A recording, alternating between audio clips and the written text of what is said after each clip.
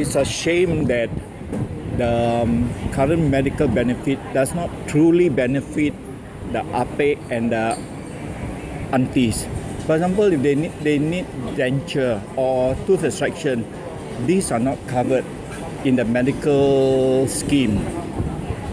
Furthermore, the current bus service is inefficient. For example, if you want to go from Pasir Ris to Toa Payoh, the buses will bring you round and round to three major estates like Sengkang, Punggol and Bishan before it reached Toa Payoh. By then, it would have clocked in 2 hours when it should actually be only 1 hour to reach Toa Payoh. So this service, the buses which the government bought, I feel is benefit the operators rather than the commuters. And because of this, I strongly feel that the men in the street, like Desmond, should be in Parliament to voice out our grievances.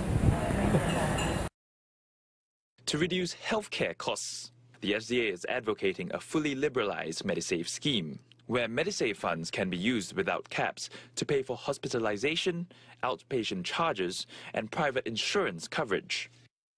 On transport, the party is pushing for a more liberal transport sector to encourage more competition for tenders. The Singapore Democratic Alliance presents this manifesto to the people as part of our plan for Singapore towards building a Singapore for Singaporeans. The issues that we wish to tackle in the manifesto are as follows. Number 1, the population white paper. Number 2, the CPF and retirement. Number 3, Housing Development Board. Number 4, the cost of healthcare. Number 5, the public transport system. 6, employment. And number 7, education.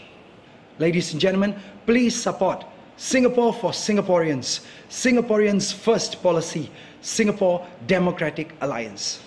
Thank you.